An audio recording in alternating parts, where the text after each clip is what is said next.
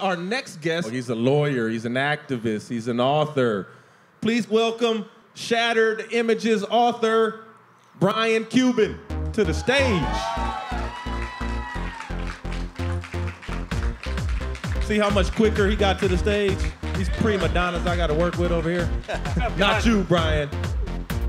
Am I in trouble if I say I'm a Steelers fan? Ooh, not today, you're not. Not every Monday for us. We don't play the Steelers, so yeah. Why would you want to born and raised in Pittsburgh. Nothing wrong with that. Hey, we got to have our allegiances to somewhere, right? Now, you've had a lot of great things going on also. You're a big Mavs fan, obviously. If you didn't know, Mark Cuban, his brother, happens to own the Mavericks, and we'll get into that a little later.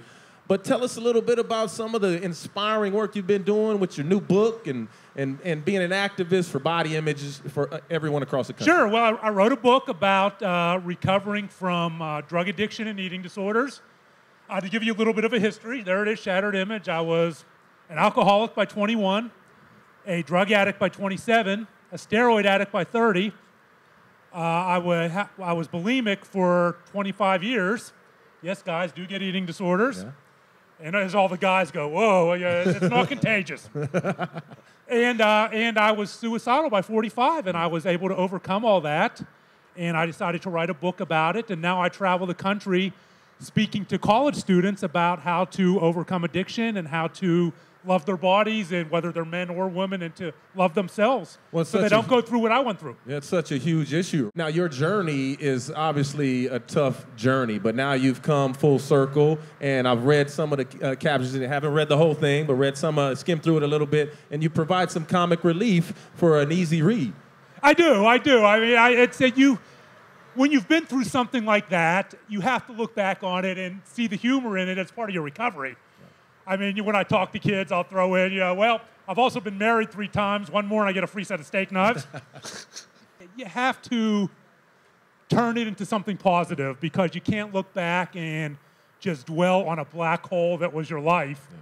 Yeah. And I get so impassioned about letting kids know, especially high school and college, that you can experience bad times and you can experience negative body image, but you can pull yourself out of it. And what I try to teach them is something I call Eve. I teach them empathy. When this goes to bullying, I was bullied severely in high school over my weight. I was a heavy kid.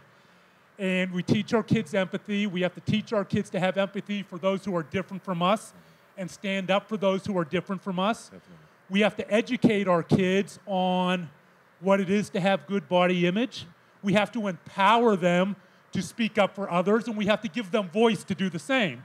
So they won't, so when they see kids getting bullied over their weight, they'll say that's not right and stand up for them. A negative body image can relate back to so many different things. There's a saying that genetics loads the gun, environment pulls the trigger. Yeah. So people can grow up having predispositions to eating disorders, to addiction, to negative body image, and go through a number of different things in life that could trigger them, different environmental triggers. What a lot of people don't know is we associate eating disorders with women. Right. I mean, we just do. That's the conversation. But 30% of all those who suffer from eating disorders are, in fact, men.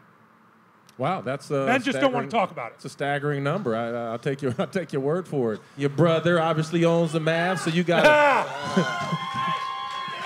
I wore my good luck ring. There you go. These guys right here know nothing about what a world champion ring looks like. Watch it, Tony. Watch it. Well, tell us what you think about the Mavs this year. You got Tyson Chandler I'm really back. excited. You got Chandler Parsons, a little heavy, but he's here too. Now that we're past Chubby Gate, yeah, I'm really excited about the season. I think Chandler's going to take it to a whole new level. I think Tyson's going to be, the same guy he was when he was with us, and I'm expecting a top 4 seed. Yeah. Oh, top 4 seed. I like it. You can join us again and talk Mavs again.